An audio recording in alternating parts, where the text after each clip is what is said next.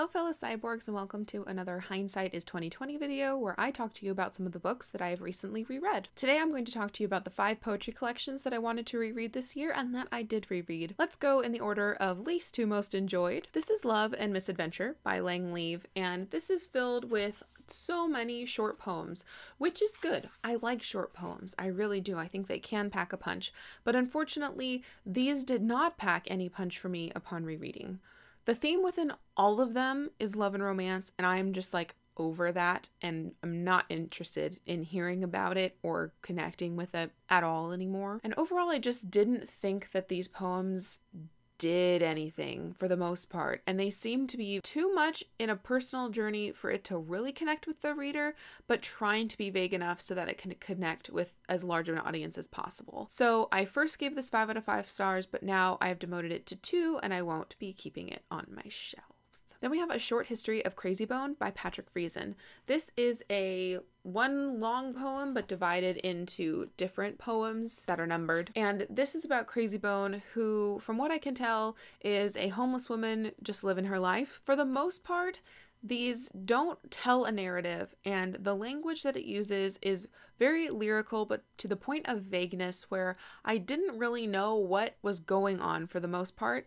And when I first read this, I found that magical, but upon rereading it, I just felt kind of dumb. I don't like feeling dumb. So I did demote this from the original 5 stars to 3, but I still want to keep this on my shelves and maybe read it again in the future.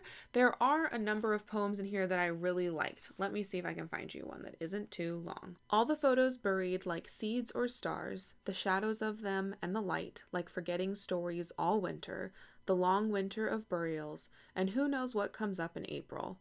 A fox slips into its den, leaving nothing but a smell, and the thought of an absence. They are all dead, awaiting resurrection, in the other world and in this. So it's nice, but I don't know what's happening. And these poems aren't all metaphoric. There is some, like, this is actually what's happening, but it's never, like, so set that I actually get what's happening.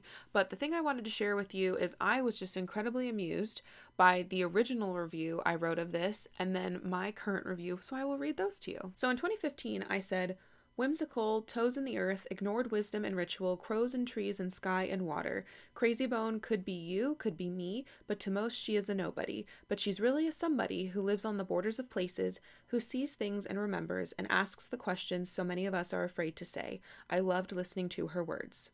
And then in 2020, I said, I don't really know what's going on here, but some of the poems are quite beautiful in their snapshot imagery. I'd like to analyze this more deeply in the future. I think in 2015, I was still close enough to my college graduation date that I could put out review work like that, but these days, it's a little embarrassing. Next, we have Life on Mars by Tracy K. Smith.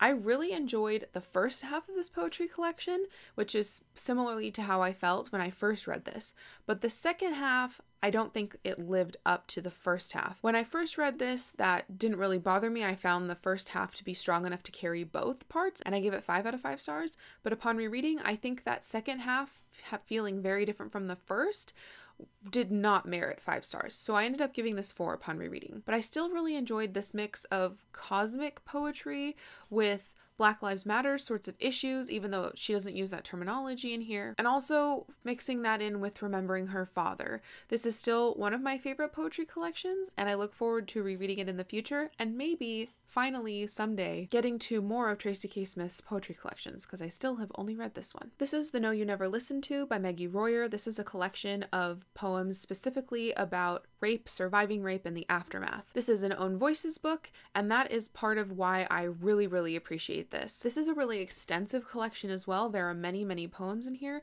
talking about all the different psychological mindsets that a rape survivor goes through in the process of healing or just feeling a little bit normal after the fact. I didn't love all of these poems, and some of them felt to be similar to one another, especially within each section, like one dealing about anger, one dealing about grief, etc. But overall, I think that this is such a powerful and important collection that I did not demote it. I gave this 5 out of 5 stars when I first read it, and I continue to rate it 5 out of 5 stars. Highly recommend, really enjoyed, as much as you can enjoy poems about this content. And then finally, we have the selected poems by Emily Dickinson. This is just, I don't know, 50 pages or so of her poems. What I love most about Emily Dickinson's poems is that they are short. Most of them will fit on one page. I really like that when you can see the entirety of a poem all in one page, even though this Dover Thrift Edition will split them up because they don't care. And I also really like how these poems make me feel smart simply because, you know, they're older, but they're actually not that difficult to read or pick apart. I think I've decided that I do want to upgrade my edition because this just is the cheapest thing ever, but it's difficult to shop for a poetry edition online without actually seeing how the text is laid out. So if you have any opinions on collections of Emily Dickinson's poetry, I would really like ones where they don't cut up poems across multiple pages if possible, as far as formatting goes. And if you know of any annotated editions, I haven't seen any there, but I would love to hear somebody else talk about her poems rather than me have to do all the work, frankly. So if you have any recommendations, let me know in the comments down below, but I gave this 5 out of 5 stars when I first read it, and I still enjoyed these poems quite a bit, so I've given it 5 out of 5 stars upon rereading. So those were the poetry collections that I have recently reread. They came out about the way that I thought. When I was looking at these collections, most of them I wanted to read again because I knew that I would still enjoy them, and a couple of them I thought probably didn't deserve to have a 5 out of 5 star rating anymore. Please let me know in the comments down below if you have a favorite poetry collection. Tell me why I should try it, and until next time, thank you for watching, and continue to be lovely.